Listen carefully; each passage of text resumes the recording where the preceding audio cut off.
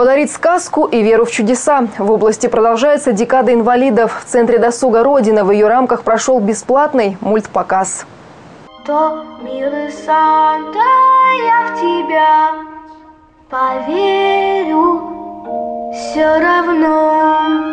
Предновогоднее настроение и море улыбок. Спасти Санту специально для особенных детишек. Сегодня в гостях у Родины воспитанники коррекционных групп детских садов. Эти малыши немного отличаются от сверстников, но очень хотят быть как все. А потому на благотворительный показ вход был открыт для каждого ребенка. Ведь магия большого экрана объединяет. В кино большой экран. Лучше там как будто к тебе там идут герои. Дома не в очках. Вот.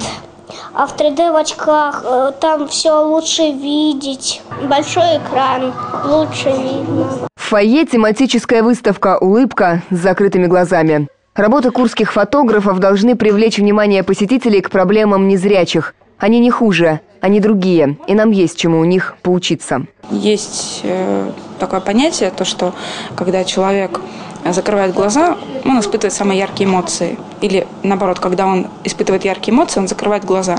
Соответственно, когда мы улыбаемся, когда мы целуем любимого человека, видим ребенка, радуемся чему-то, мы испытываем яркие ощущения и закрываем глаза в этот момент. Мероприятия в рамках Декады инвалидов продлятся в Курске до 13 декабря.